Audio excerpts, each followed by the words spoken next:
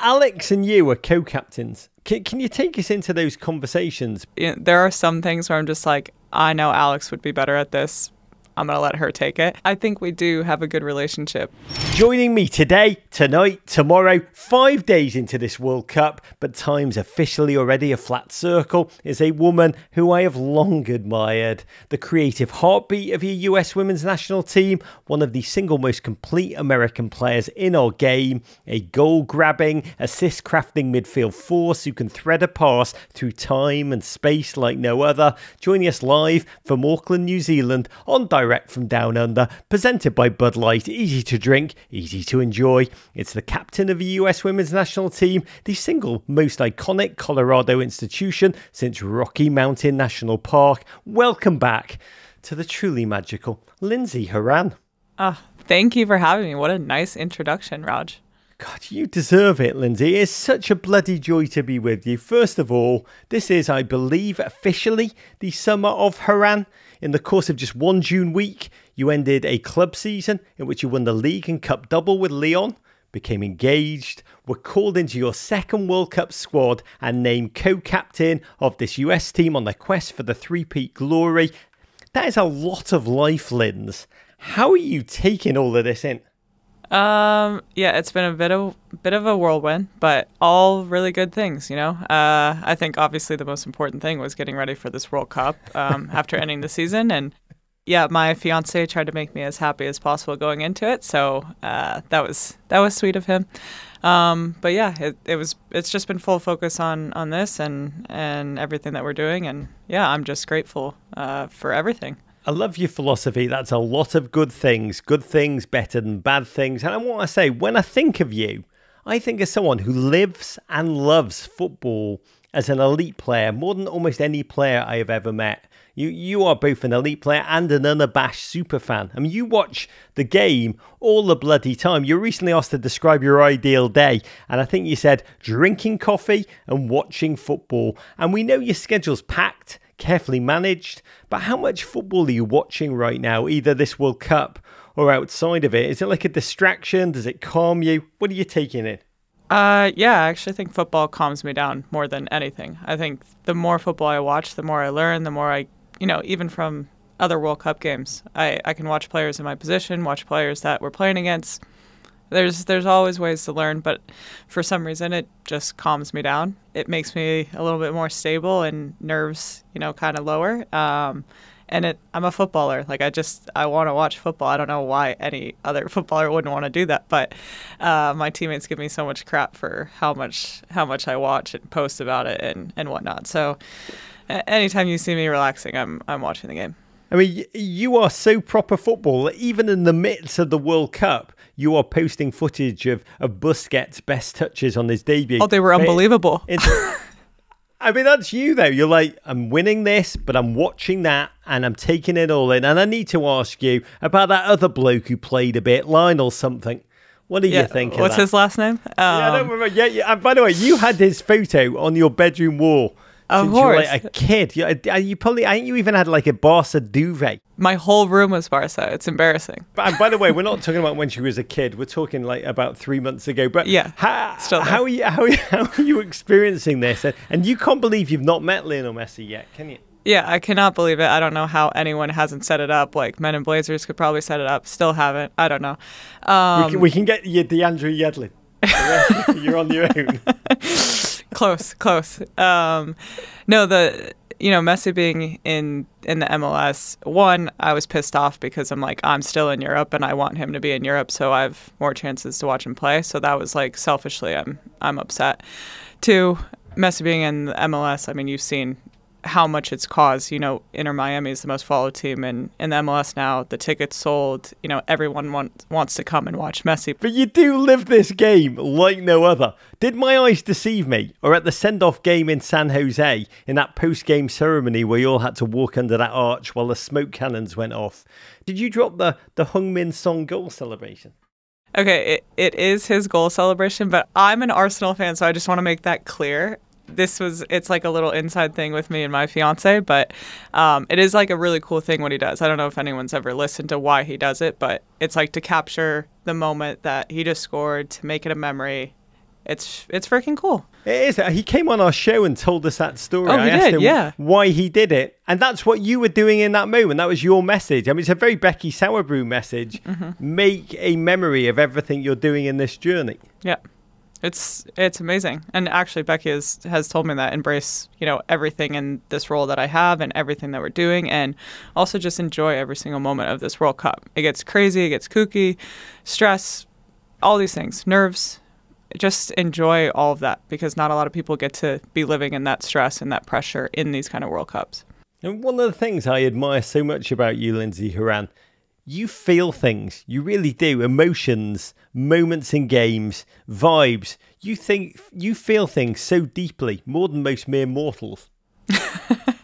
Well, I appreciate that. I do like to show my emotions in games. Sometimes maybe I shouldn't be showing them as much, but I'm very passionate when it comes, and you don't know what's going to come out of my mouth during a game. But yeah, I appreciate that you enjoy that. I spoke to Savannah DeMello last night, and she talked about how you are going round giving out hugs on the regs to all the new World Cuppies, as I think you called them in an interview.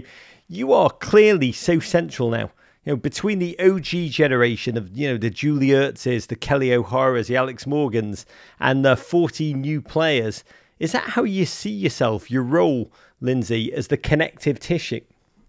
It's starting to feel more like that, to be perfectly honest. I think I do have a really good relationship with everyone on the team, and kind of being that middle balance. And I think, obviously, being a little younger and being closer with some of the younger players, it's easier for me to connect with them and know what they're going through. But I think because of the experience that we have on this team, all the veterans on this team, I think it's been a really easy mesh with the younger girls, and explaining to them what it means to be here at this World Cup, what the standard is, what the level is. I never had a doubt with any of these players, and it showed in the first World Cup game. You see some of the players that's Savannah's second cap, and she's absolutely killing it in her first World Cup match. It's amazing. And then Soph Smith, I don't really need to say any more about her. Alex and you are co-captains. Can you take us into those conversations between the two of you?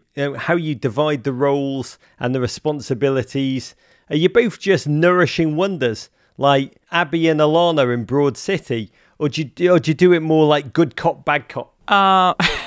What's funny is there are some things where I'm just I know Alex would be better at this.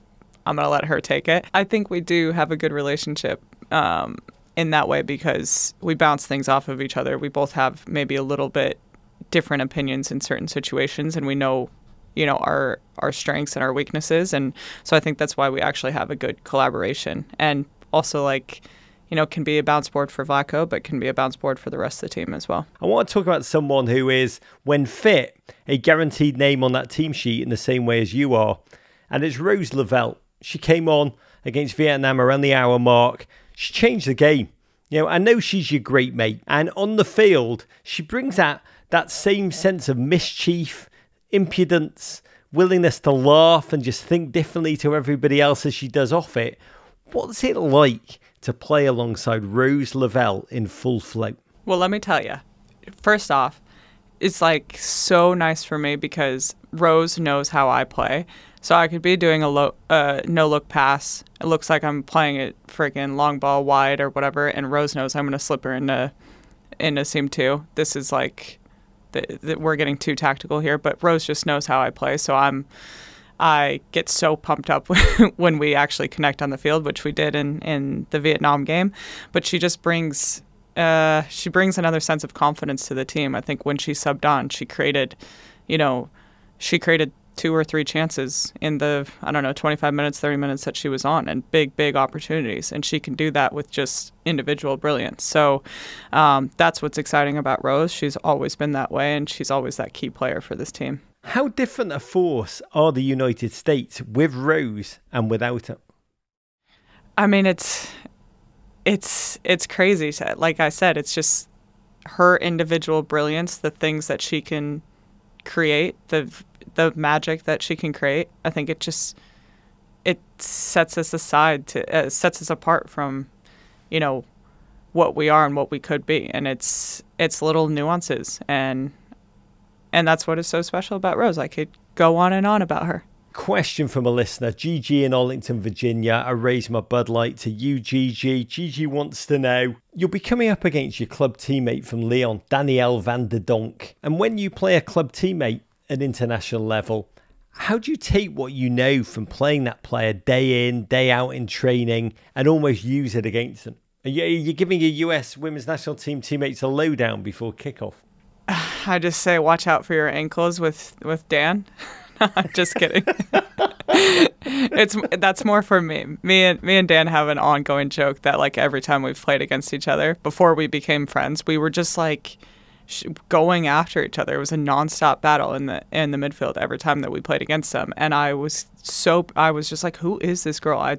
I'm not going to say names here, but she's like kicking on my ankles all the time. I'm like, I don't like this player. And I get to Lyon and I get to train with her day in, day out. And I think obviously we became friends, but took a while though, didn't it? Yeah. You're still giving her the side eye for a long time. No, she was actually one of the nicest girls when I first showed up.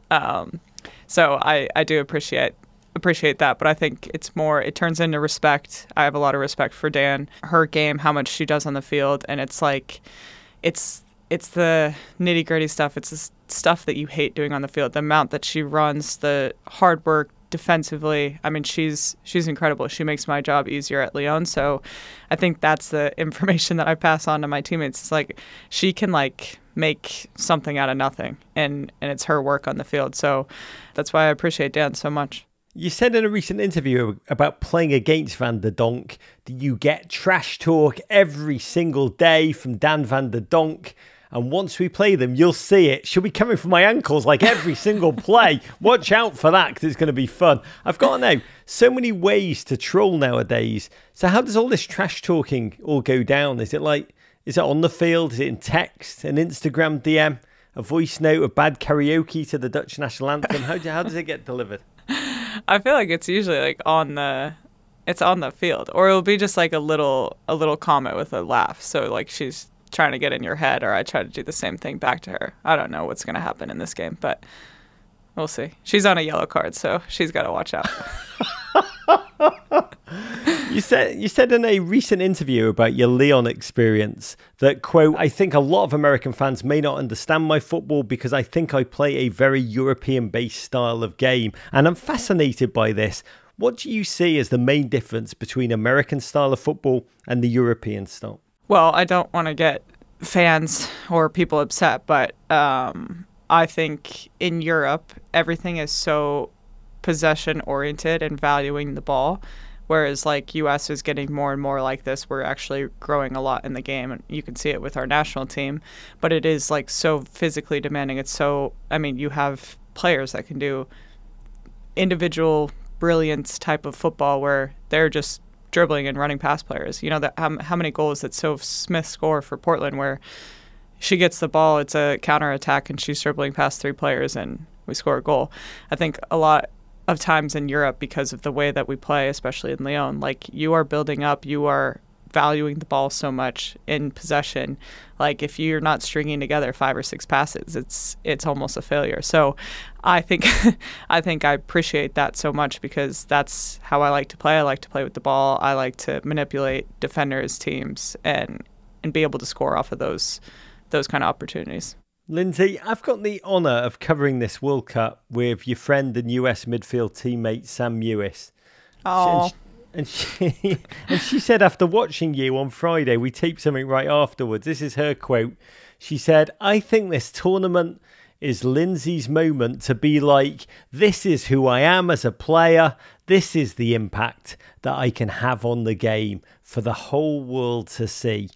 And I think it's beautiful what she said. But what do you think of that? Does it resonate? Yeah. Now you're making me cry. That's actually so cool. Me and Sam have shared a lot of really special moments. I have to shout her out. Last World Cup, I think me and Sam were not battling for a position, but we were playing the same position. And some games, you know, she was starting, some games I was, and we had such a cool relationship where we were just like, we don't care who the hell is on the field. We're going to root for them, and we want to win, so we're going to prepare both of ourselves to win these games because we want to win the World Cup. And after that, I felt like I had this really close relationship in that way with Sam, which is really hard when, you know, you're constantly at a competing position. So for Sam to say that about me now, I think it means a lot. Obviously, she's a friend, teammate, and I wish she was here more than anything. So you can see that's a very emotional thing for me. So I love you, Sam. Poor woman. Not only is she not there, but she's got a podcast with me, Linz. I know. How does she do it? I wouldn't wish it on anybody. I wouldn't wish it on Danielle van der Donk. Lindsey, I raise this Bud Light in toast to you, to your teammates, your family, your fiancé Tyler, to all that is to come. May it be Lindsey Horan's summer, and we're all just watching. Thank you. Big, big love. Courage. Listen to the full version of this podcast and all our podcasts wherever you get your pods. But first, subscribe here for more Men in Blazers videos. And courage.